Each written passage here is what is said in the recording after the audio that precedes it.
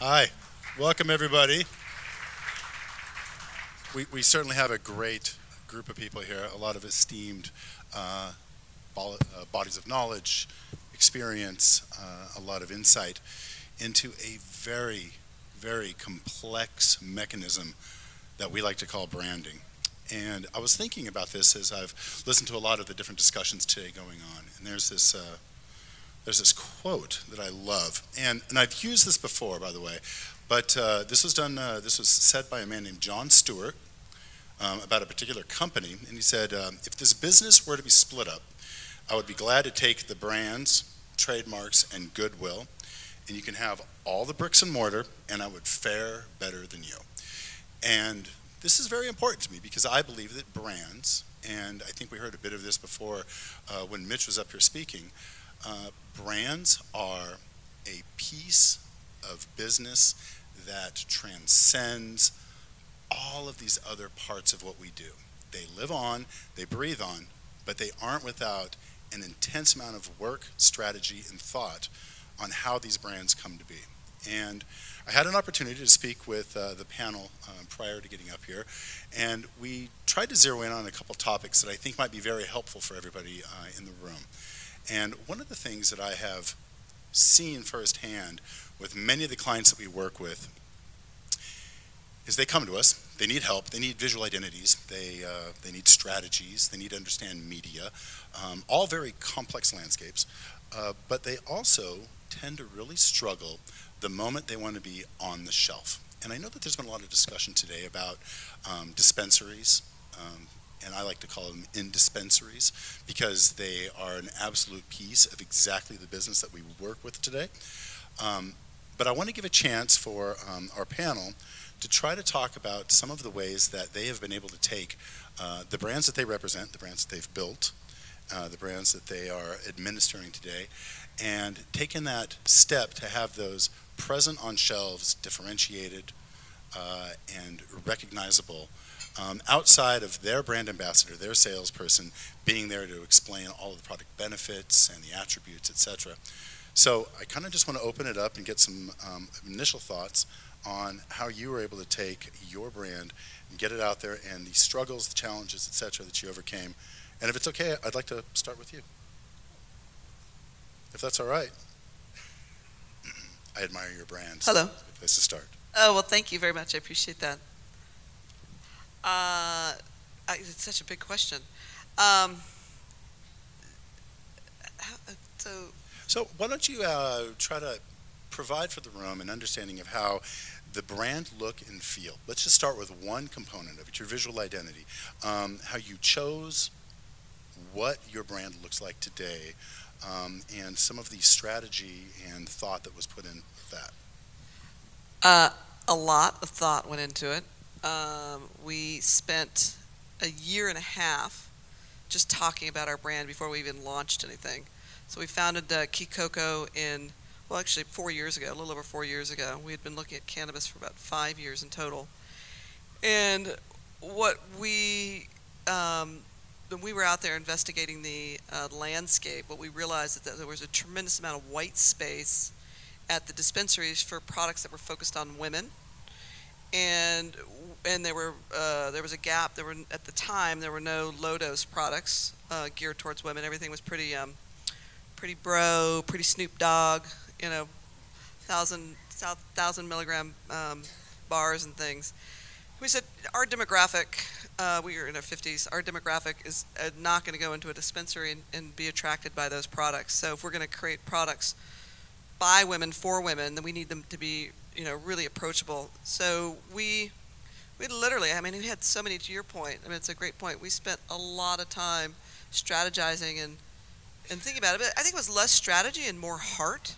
Because we said if we're going to put products out there into the world, what do we want them to represent? What do we want them to look like? And we knew based on hundreds and hundreds of conversations with women that they were looking for alternatives to pharmaceuticals and alcohol. And they wanted low-dose products. And we knew, we felt, we just had a hunch, if we made these beautiful, if we made them low-dose, if they spoke to women, we felt like we could really get their attention and really be part of a movement. Women are the fastest growing category, as you all probably know, in cannabis now. And I think it's that brand that stands for something that's authentic. And we would never release a product to anybody, to folks, if we weren't willing to ingest it ourselves. So I think the product quality. I mean, if you go on our website, you'll see that we have 6 unbreakable rules. Rule number 1 is no assholes. We have unrelenting quality, and I think it's we live by these rules both internally and with our products, and it's just something that it's part of us. And I'd like to think that our personalities and the personalities of our team are really coming through in our brand, and I think that's why it's resonating. It seems to be resonating with people so much. I think it's working. Thank you. I think it shows in all that you do right now. So, can we just move on down the line a little bit here? Would that be all right? Yeah, for sure. For Jetty extracts, it's a bit of a different journey. We were one of the first entrants into vape back in 2013, and we're working on the product. One of the founders recognized some opportunity to begin to build a brand and to actually have really nicely branded packages, and so we were among the early entrants with we feel a pretty full-fledged branded design. I joined about 1.5 years ago, and we realized that though we had some marketing, it was not fully developed, and we had a lot of work to do. Obviously, with the changes coming into the marketplace, we had to make sure that our packaging and our identity was going to work for the new market. And so I wish I could say we spent 1.5 years working and researching, but it was much more compressed than that, unfortunately. And so we tackled brand identity and packaging pretty much at the same time. And I do like where we landed. We have a unique form factor with the tubes for our packaging and a cleaner, more sophisticated design, but we're actually not done. We have quite a bit more brand strategy work to do to fully realize what the brand is and what it's becoming and roll it out to the rest of our channels. So we had to, by necessity, really focus on the packaging and what the product's going to look like out in the store. And so that's been our primary focus. And unfortunately, we now have to kind of bring the rest of the brand along with it. Maybe it's a little bit of a dirty secret. Hopefully the market doesn't see that. I'll share it with all of our friends here today, but we expect to keep evolving it over the next the coming months. So Harris, before you answer, so real quick with Jetty, just because it's such a well-known brand at this point, it's been seen. It's got shelf space and it's been out there. For the benefit of the room, describe a bit of what I like to call the ethos of your brand, because I'm sure that's something you're familiar with. Yeah, it's a fair question. So for us, we believe that cannabis and vape in particular is just part of a healthy, creative, active lifestyle. We're not doctors, but we're very much committed to making products we love. And so that's really the heart of what we do. It's Nate Ferguson. He's a co-founder and our master extractor, and he's the face of it. He's the guy in the factory working on formulations, stressing about it, putting love and care and craft into everything that we do. And everything really just emanates from that. It's making products that we ourselves like to consume, and I happen to be a bunch of surfers and kind of active lifestyle people, and that's just really organically become part of the brand. And I think for me coming in when I did, I saw all of this authenticity as this company that just loves what we do and believes in what we do. And so just building that in terms of the brand now is really my challenge, but it was there to begin with. It may not have been expressed the way everybody wanted to, or at least wasn't quite as developed, but that's my charge now. And I have a lot of great story to work with. Yeah, that's great, and it's apparent in the packaging, it's apparent in the touch and the feel, the functionality of all the products. I mean, it really comes through, so I believe what you just said. Okay? Go ahead, Harris. Yeah, so let me just give a little bit of context of who I am, since I'm a little bit new to new to the industry. Hello, everyone. I'm Harris Rabin, and I've spent the last 15 years as a marketing branding executive at large CPG companies. So I spent about 10 years at Bayer Consumer Care, Bayer Healthcare, and I built and grew amazing brands like Bayer Aspirin and Aleve and One A Day Vitamins. I then spent the last 5 years at AB InBev, working on innovation, launching new innovation, and also over the last couple of years managing a several billion-dollar portfolio as the global vice president of marketing. So For me, it's been a journey, and I'm happy to say, actually, that I've committed myself to the cannabis industry. As of last Thursday, I've left AB InBev. Woo! And it actually, you know, I'm very fortunate to have worked for those two industries, consumer healthcare and beverage alcohol, because I actually think cannabis is the perfect intersection of those two industries. And I believe fundamentally that this is a wellness industry and that it is all about brands. This will be a CPG industry. So I'm committing myself to that. I've partnered with an amazing private equity company, Purple Rock Capital Partners, a new fund within that, Purple Rock Cannabis Partners, and we are very excited about investing in consumer-facing brands, and also as a consultant helping those industries like bev alcohol and other CPG companies, healthcare, move into the industry. So what I find fascinating about what you guys, how you guys answer the question is, I think you're right on. You notice how both of you spent a lot of time and are still spending time defining the strategy, defining, you know, before you ever get to the shelf, what is the positioning of the brand? What do you stand for? What are your values? What are those shared values with consumers? How do you think about the benefits that you're giving to your consumers? Why aren't you just plastering every form factor for every occasion? Because that's not what you stand for. You stand for one thing, and you know what you stand for. And that's really important. And I think once you have articulated that strategy and really have nailed it, then it pervades. It pervades through your visual brand identity. It pervades through all your communications. There's a big difference between brands who know who they are, who know who they're targeting, and how they show up in every aspect. You know, marketing and branding is not about a packaging. It's about all aspects of the way you show up to the consumer, and you guys are both, from what I've seen, very as well, very diligent about that. Yeah. Well, how do you follow that up, right?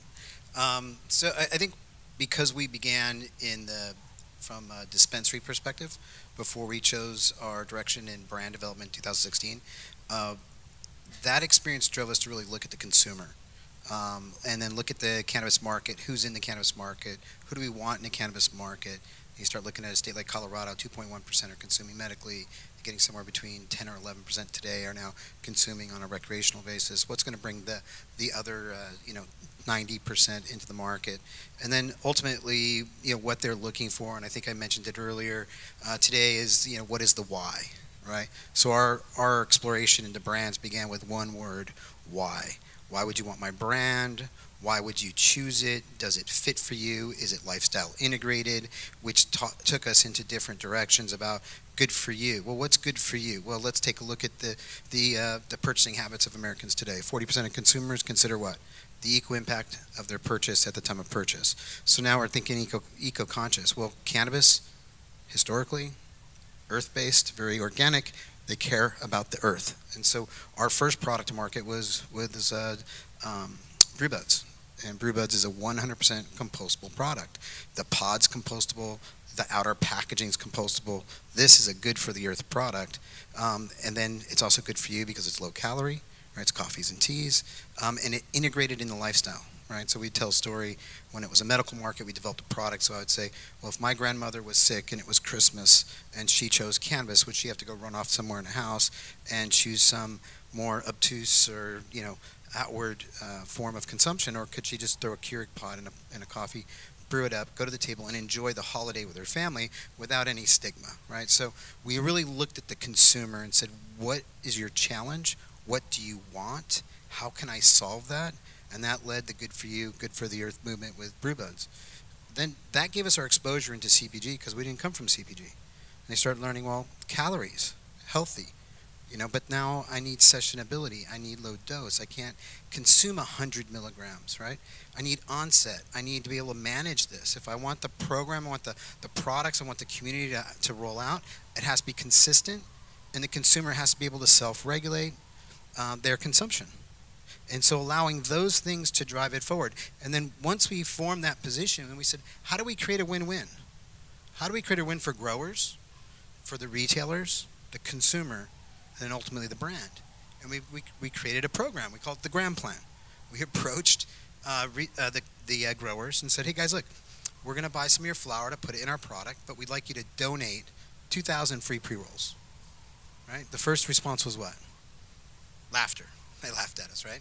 But then we explained that we've already, through our messaging, pre-sold 60% of the state of Nevada. We've got orders waiting, and we're going to buy your flower. We're going to put a label of your brand, your flower, on the box, which gives you on-shelf marketing. You know what they said after that? Here's 2,000 free pre-rolls. They went to the retailers and said, guys, we're going to bring you a program. You get a free pre-roll in every box of Brew Buds, which gave them the giveaway for the consumer. So the consumer won. So now I had a $45 value that they're buying for $25, whatever it was at the time. And now everybody in the sequence won. We created the right social media, began a campaign, and the consumer won, the retailer won, and the grower won. And they're all really happy to do business with us. So whether it's why the consumer or why your partners, it's got to be the whole thing. That's remarkable. And what you just described is what I would say an ideal scenario for any brand initiative to kind of take flight, right? But I also know from experience, and a lot of brands that I talk to, they don't have it as seamless. And so I think it would be interesting if you get the opinions on the ideas of like walking into dispensaries, all the choices that are there. It's not like walking into a CVS or a Whole Foods at this point, right? There's a limited number of choices. Dispensaries are never gigantic. They are not warehouses at this point, right? I would like to hear, and I think everybody in here could probably benefit from understanding a little bit of the travails and ways that you've overcome some of the just challenges that exist with the way that a consumer can actually get your product today. And specifically, there are dispensaries, there are platforms like Ease, and what else? Because those are kind of it. So maybe if we could just go down the line again. I don't know. I liked how that worked. You all have such unique opinions on this. So, Which one? Would you? Okay. Is that okay? Your product is so unique out of these, and so I just think you have a unique perspective. So. Yeah, I mean, it wasn't easy, and I think as we all know that, you know, the retail side of the industry is playing catch up. I think they're doing as good a job as they can, but I think there's so many complications this last year in 2018 with the regulations, and it really was a moving goalpost. So it just made it very difficult for everybody. And I think now that we finally have landed on the regulations in California, that'll be a bit more streamlined. But we were we were really chasing our tail a lot of the time, just because we couldn't make a lot of the commitments that we wanted to make. An example of that, for example, was buying larger quantities of packaging and getting CRP cans for our tens, but not knowing how the regulations were going to come out. So it definitely had a trickle down effect for us. So for example, if you've seen our cans, we've got a can that we fit 10 tea bags into, and the cans at the time, they'll be CRP this spring, but we had to put them into child-resistant bags that are not see-through, and oftentimes for us, so that's how they get delivered in the box, to the dispensary.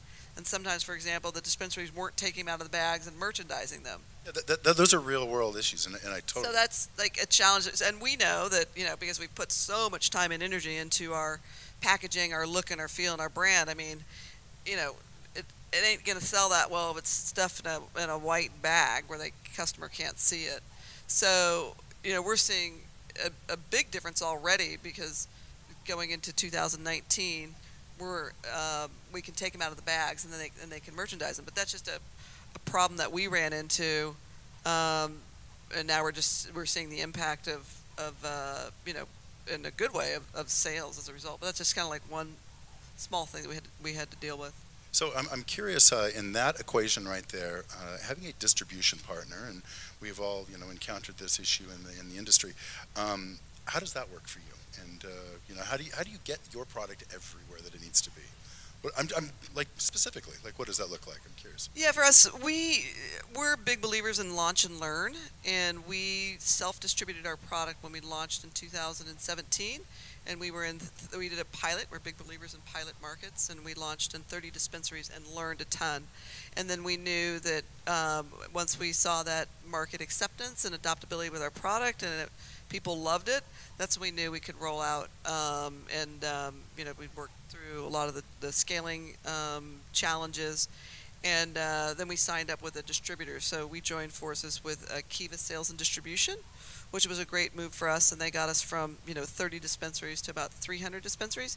But I think the thing that also drove that was, if anybody heard our talk earlier today, we've gotten tons of press. I mean, I think Chelsea figured out we had 1.4 billion media impressions. We have a phenomenal PR woman, and we were in the 7-page spread in Oprah Magazine. We've been on NPR, we've been in GQ, we've LA Times, New York Times. So I think those types of things and people reading it, are driving a new customer base into the dispensaries. So those are the types of things that we've been able to really benefit from, and know that PR is a real driver to just market acceptance and awareness, and having us being accepted as a real viable health and wellness brand for women. It's outstanding. Jonathan? Yes, it's a complicated question. It's got many layers to it. But for us, we're seeing some inroads in terms of display at retail. It's a challenge, as everybody knows. Depending on the dispensary, it may be on a shelf, it may be behind a counter, maybe under glass, maybe live product, maybe not product. So we have to be able to accommodate all of those things, which can really be daunting. But we look at it as a two-pronged approach. We want to do all that we can to educate bud tenders and dispensaries about our product and what differentiates us. But we also know we have the responsibility as a brand to drive people into stores, and hopefully to have a conversation with customers who, we call them fence sitters, but those that are open to shopping but maybe haven't yet, or are intimidated by the prospect of going into a dispensary for a variety of reasons. We want to start to have a conversation with them, start to help them become predisposed to a brand like Jetty, and go in and start to help get some product out of store as well. But it's absolutely a work in progress. And Michael, you mentioned stigma. I think we're all concerned about stigma, but I personally believe that one of the best, most powerful things we can do is to have these polished consumer brands like you would expect in any other industry. So you look at what Coco's doing, or Two Roots, or Candescent, or Moxie, and folks here. Beautiful. I mean, it's absolutely gorgeous work. Yeah, and that's really going to go a long way in helping to drive people into our world and reduce the stigma. So before we move on to Harris, because you've got such a unique perspective, Harris, that I want to hear more about how you've looked at the previously regulated industries that you've worked in, and now as you venture into this one. But Jonathan, really quick, so your relationship with bud tenders and buyers, just circle that just a little bit, and what's your experience been so far? Yeah, so as you can imagine, we have a sales force, we have a brand ambassador team, and we work hard to treat all of them like we would want to be treated ourselves, right? So we work hard to do the things that we believe are the right things to do, in terms of certainly educating bud tenders, sampling where we can, swag. So some of it is really block and tackling, and being there and being present and listening, and just being a good partner all around. And we have great rep team that we believe is listening to the needs of the clubs, and trying to provide a product mix and service. And we are self-distributed, which certainly presents some opportunities and some challenges. So we work through that as well. But that's a job that, like a lot of what we're doing, is never done. So we're constantly working on that, trying to improve, and trying to differentiate Jetty from all the others, which could be another long topic of conversation. But that's something we're trying to establish in the minds of bud tenders and dispensary owners and buyers. Do unto others. I think that's a good way to lead. Please. Well, I think it's also showing that you're a steadfast partner. So in the dispensary, if they find that your product is selling and they're reordering, they want to make sure that you're there for the reorder. And and there's so many complications with that, with the supply chain and those sorts of things. But you just before you get in too many stores, you want to make sure that you can really meet the scaling needs, and when your dispensary puts in an order, you want to be able to fulfill that order. So that's incredibly important. Yeah, so my perspective is that marketing, it's actually pretty simple. It boils down to physical availability and mental availability. Physical availability is just all about being distributed. It's all about being present. If you're not present, then anything you do on kind of the mental availability side, which is all the advertising and everything you do to communicate your brand, it's actually wasted money if you don't have the correct amount of physical distribution. And it's not just physical distribution, it's how you show up at the shelf. You guys mentioned this a little bit as well. If you can have education material, I mean, so much needs to happen with education. So to the extent that you can provide that at shelf, to the extent that your packaging itself can actually utilize those kinds of messages, I think it's very helpful. To the extent that you can actually educate the bud tenders and in other retail environments, that key people in the stores, that's going to go a long way to getting your brand recommended, but also again to educate consumers. This is all about driving new penetration. It's not about getting someone, the 10 to 12% of the population in adult use states that are already using to use a little bit more. It's about driving penetration to the levels of like alcohol, where I came from, which is over 90%. This is a penetration play, so there has to be that education. To answer your question about my past experiences in highly regulated industries, there's a few things that you should really focus on. You should focus on if you have data to communicate. If you have something that is differentiating from the other brands based on data, really important. When I worked in consumer healthcare, we said things like works twice as fast, right? We said if you have data, it's compelling, and you can say it because you have the data to support it. No one's going to stop you from saying that. Another thing that's important is leveraging key opinion leaders, leveraging influencers. So whether it was my consumer healthcare days where we leveraged doctors as key opinion leaders, or pharmacists or nurse practitioners, or whether it's in my beverage alcohol days where we leverage influencers like on Instagram and Facebook. The key is you have to have a right influencer strategy before just jumping in and hiring a music artist or somebody else just because you think they're cool. It has to align with what we said before, your brand, and you have to have a strategy about how to engage with them and what they're actually bringing to you, and there's a whole process for that. I think aligning with media, if you're friendly with media, you're going to go places, especially when you can't communicate as openly, right, in the consumer marketplace. So get to know key people in media and drive those relationships. But there's others, but I'll be quiet now and pass the mic. Yeah. I can actually give, if you don't mind, a specific example to your point, Harris.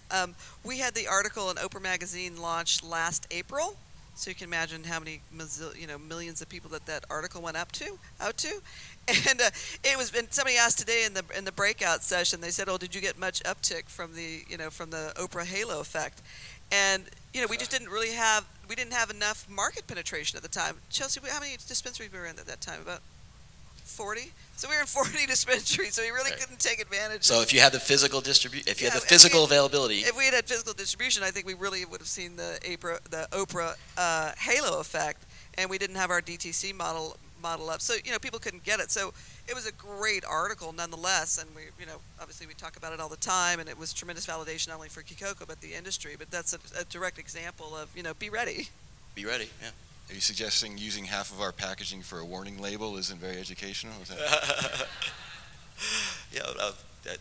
Well, the advantage of it, and I think this is really important too, you mentioned a little bit about friends in media, right, and cultivating those types of relationships. And of course, as a brand, you're going to be faced with a point in time in your arc where you're going to go, it would be great if this person endorsed our product, right? And you're talking about the halo effect, and in advance of getting up here on the panel, I Googled you because I wanted to see who you were, and the first thing that pops up when I look at all the images and things like that is the Oprah thing. So to me, it is still a halo that you're in benefit of, and now that your business may have caught up to maybe some of the benefit of that, I believe as consumers go out, and consumers certainly do research on things. They want to know, especially about something that could get them whooped out on the floor, or it's going to put them into a state of bliss. They simply don't know. They do their research, and I think that you're still going to feel the benefit of that.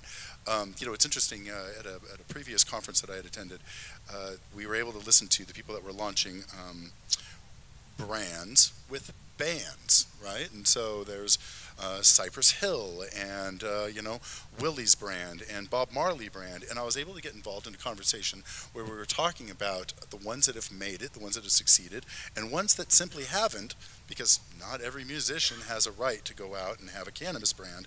Certain ones do and certain ones don't, and I'm sure in our lives there's going to be classes and theses that are going to be presented by professors that are going to examine the ones that made it, the ones that did it, and why they did it. So it's important, though. Yeah, and just to build on that point, whether or not they have the right to be, a brand ambassador for that category is one thing. The other thing is, do they fit with your brand, with the values of your brand, with the purpose of your brand, and are they bought in? I've seen a lot of failures, not because it was the wrong artist, but it's because they weren't bought in. They just see themselves as getting paid whatever the amount of money is to do 2 posts a month, show up here or there, and it's a transactional relationship. Once you have a relationship that's transactional, we all know how those things work out. They don't work out. If you bring someone into the brand because they embody it, if you meet with them and have them come into your offices, if you take them out and show them the impact you're having on your consumers, this is how you sell to the influencers, so that they're not just a transactional relationship, but it's a partnership. And those are the ones that work. Yeah. Please. Yes. I guess for me, it's about being pragmatic, right? So you mentioned data. Data is important, but reach is important. Both with Two Roots, with Brewbuds, Just Society, you got to be able to connect with the consumer, but we also have to be able to connect with the bud tenders before we're ever in the store. If they don't know who you are, you're going to have an uphill battle, right? Hey, I got beautiful packaging. Great. There's 27 different pre-rolls in our store. There's 24 flower providers. There's 17 edible suppliers. There's 13 vape suppliers, right? So why am I going to buy yours over theirs? If they don't know who you are before you show up there, you've lost. As a consumer, if we can't connect with a consumer before they end up in a store, then you've lost, right? The second thing, what's your in-store presence look like? Because we have to be in the store. Or do you have interactive merchandising? We like to call it interactive merchandising. So today we put kegerators in the lobbies. We have our pop-up techs can go in and host it, but the employees can host it. We've installed built-in bars, tasting bars, where our coffees, teas, and beers can be sampled while waiting. They get education, they engage employees, it becomes experiential. So first outside, second inside. Now if I do a good job connecting with the bud tenders, then the second they get to the counter, I've got a friendly selling environment, right? But before I can get even there, I need the data, to your point. Yeah. What is the sell-through data? Statistically, what's going on? Two Roots sells in certain stores in Vegas at about 6% of all transactions results in a beer. In my store, 10% of all transactions results in a beer. I spoke to the owner of Harvest today. I said, hey, 5% of my revenues is beer. It outsold gummies. I had data, real data I could put in front of them, right? So the question is value. If you're bringing value, people are going to buy from you. With no value, you're not going to get bought from. So we're right now finalizing a mobile app that takes the statistical sales through data of any SKU from a store and can crunch it into consumer demand over a 30-day period, which then provides the value to the buyer to understand that, hey, I need 50 cases of this product next month. Because our buying environment's immature. They're not doing data analytics, supply chain management, and trying to figure out what their next 90-day plan is. They're looking at inventory and saying, I'm going to run low, I need some more of this. Hey, can I get some of that, right? So how do we deliver value beyond just our products? Because when things get tight and competition builds up, it's the value that gets you last look and keeps you in the store. Yeah, that's great. You know, one of the benefits of a brand is that you can grow brands. You can create new SKUs. You can listen to the market. You can utilize the data points that you've seen. And so I'm really curious about how, let's just say, a fledgling brand starts, right? Because you all had you came into things, but you know, everybody had a concept typically at the beginning of their brand that they recognized a need, and they're going to try to fill that need, right? And so you start in one spot, and I think it'd be interesting to hear how you diversify the product SKUs that you have and how you arrive at those.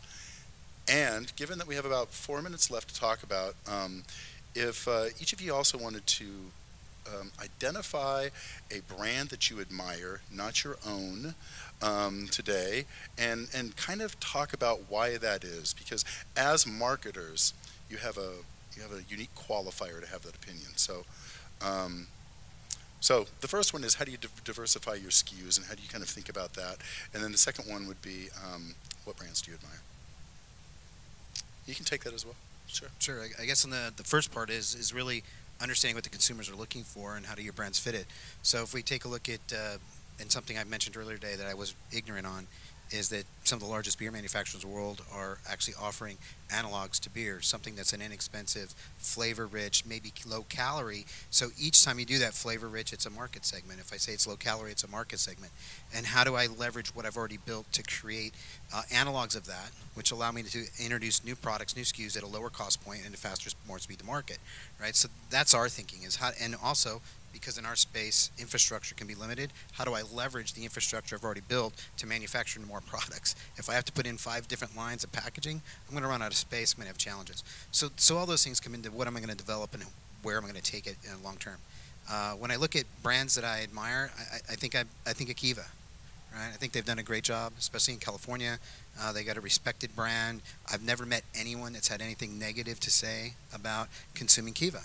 So you look at that and you go, they've done a great job, because what resonates there is really quality, right? They can trust it. And I say this, and some people laugh at me, but McDonald's isn't the greatest hamburger in the world, but it's the same hamburger everywhere in the world, right? So you know what you're going to get, and that becomes very important. So I think Kiva's done a great job with, they have great packaging, good distribution, but their quality, I think, is what has them stand out.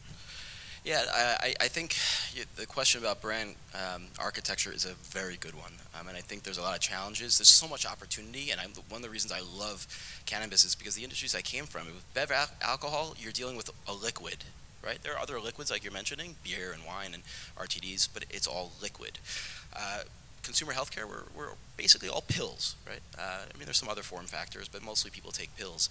Here, you've got so much opportunity with all these form factors. Agreed. This is why I asked the question. And this is therein lies the challenge, because you as a brand need to understand who you're serving, to your point, for what occasion are you serving this for, what are the needs, both functional and emotional, and how do you deliver against those. If you start proliferating SKUs just because you can, you're not going to be standing for what you need to stand for. You're not going to be delivering what you need to deliver. So I worry, quite frankly, about brands that are doing this. Who knows the brand Corona? How many different SKUs or different variants does Corona have? Like 1 or 2. Right? Corona Light. Corona Light Fresca. and Corona, right? When you close your eyes for a second. Don't forget Fresca now. Come on. Basically. Refresca. Close your eyes for a second, and if I said, think of, when you think of Corona, what comes to mind? Where are you? How many of you would say beach? Raise your hand. Beach. Okay. They're able to do that not because they launched a bunch of different forms, a bunch of different variants. They did that because they have 1 or 2 over a long period of time communicating that you can be transformed to that moment of relaxation at the beach. You don't have to actually be at the beach. It's just transformation in your mind. But they're able to do that because you're not proliferating and you're not creating all these different sub-brands and variants and form factors. So my word of caution is do right by your brand and by the consumer, and don't just take opportunity because it's there. Yeah, for us, at Jetty, we certainly look at data, market data, predictions about trends, but again, it comes back to making product we believe in and product we want to make, but doing it in our way. So for example, we have a line that we call Botanic, and it's a flavored line, but for us, not a knock against people who would want to do it this way, but it's not authentic for us to come out with bubble gum or cotton candy or something. For us, it's all about all natural. So we have flavors like chai and vanilla chamomile, and it is an all natural, high potency product that kind of fits our ethos. And so there's a little bit of that where we just want to create things that we want to create, and as we get into other things like shatter and concentrates and things, it's just coming from a place of kind of purity. And so we then on the marketing side go and market that, and it's actually it's funny that I ended up in a very similar ethos kind of a place, but previous to cannabis I was in the guitar business, and so at the brand I worked for, Taylor Guitars, it was the same thing where the guy in charge, Bob, would create a guitar that he wanted to make, and then we'd go figure out how to sell it. And that lasted for a long time, and eventually you get more sophisticated and there's more data available, and so there's maybe a hybrid of those things, instinct and data. But there's sort of a beauty and a authenticity in that makes it, I don't know, it just makes for a really great story. And I don't know, did you mean? So maybe you just want to talk about, given the time constraints, what is a brand that you admire? Did you mean within the space or anywhere? Just anywhere. You know, recently, of course, that's a moving target. I've kind of been obsessed with Yeti lately, the cooler. Oh, sure. That's a cool brand. Yeah, Yep. you know, A lot of beer in those. It just happens to rhyme with Jetty. Well, it does. It does, but I'm obsessed with brands that can take something that, to me, it's just a forgotten kind of product. The cooler's a cooler. I never thought of it. Dyson was another one. Like, I never thought of vacuum for the first 40 years of my life, and now all of a sudden I want a vacuum, right? Like, how amazing is that, right? But Yeti's done a great vacuums job can be of very that. zen. What's that? Very zen vacuums. Thank you. They are. I love them. I have like 3. But Yeti's created this great brand, and a lot of it comes through content marketing, which is something I'm passionate about, and something we just launched at Jetty. We call it Jetty Stories, but it's letting people in to see our world. And Yeti did something similar, where you understand where this cooler came from, why they built it the way they built it. So if you go on our website right now, you can meet Nate, you can understand what goes into our products, you can learn about how we feel about talking to new consumers and the raids we've been through, having been in this industry for a long time. So that's all part of it. That's a great example. Jennifer? I'm going to start with my example, and since I can go outside the cannabis industry, I was actually say Lighthouse because I'm a beer drinker, and I was really impressed with your beer, so good job on that. Thank you. And outside the industry, I would actually say the Dollar Shave guy. Oh my God, that guy! Talk about heart and soul. I love that guy. he was in a. If you haven't seen his commercials, you need to go check out their commercials. And they just came out with one over the Super Bowl, and he had a cameo in it, so I thought that was great. But talk about heart and soul. It's interesting because we're doing the exact opposite of what Harris recommends doing in terms of product proliferation. We've got a whole innovation pipeline. We had a very interesting conversation about this last night with Harris. But you're phasing, you're figuring out the cadence of Yeah. of how you launch them, when you launch them. It's okay to have a plan for the architecture, but at the right time. Yeah, and we were up till 12:30 last night debating this, so it was fascinating. No cannabis involved whatsoever, though. No, not at all. And but we say that our customers are we're female centric. We're unabashed about that, and our customers we know are 21 to 101, and we know that they're that they all enjoy different form factors. We know the millennials, and we have a lot of millennials that work at Kikoko. We know that they love to smoke, so we're like, okay, what if we could Kikokify a joint?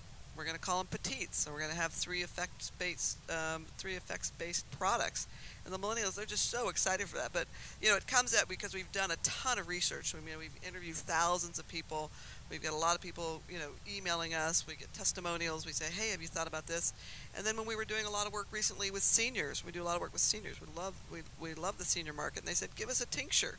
We'd love a tincture for sleep, and we'd love a tincture for calm. So we said, okay, that's a huge emerging growing market. But for us, if you saw our deck, or if you see our deck at some point, we're doing it very cohesively. Our hemp-derived products are going to be very much the look and feel of Kikoko. And we just have the most outstanding, if I can brag about them, design and branding team. It's all done internally, and literally, they're just pouring their hearts into this, and you can just see. It's just a feeling that you get. They're just infusing this brand, and we are. I feel like with just I call it. Not only are we infusing it with THC, but we're infusing our products with TLC, and you really do feel that. I personally feel like that comes out in our products. So I think it's unlimited what we can do. But to Harris's point, I think there's definitely a cadence to that, and obviously we want to be opportunistic, and there's we want to do well financially and create products for people that they'll enjoy in all different form factors. I think it's interesting though is that when you got to take a little bit of the backstory, and Harris is coming from a very mature, very competitive market segment. We're in a very immature segment, and I always look around and say, well, what's someone else doing, and why are they doing it? And so when you think about, I'll use Constellation Brands, right? What have they developed? Is it done? Is the packaging done? Have they bought the inventory?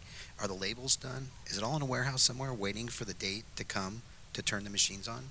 Willy Wonka's factory, right? I guarantee you it is. And as entrepreneurs in this space, if we don't use this time, just as you are now, to look at your product categories, look at innovation, look at what you're going to do next, because we can't waste this time. Right? You have to spread yourself wide. You have to spread out, because this product could take off, this one could fail, and you can't work linearly, and we have to use the time today. And on that note, everybody in here needs to work on their brands. I hope you've enjoyed our panel. Thank you.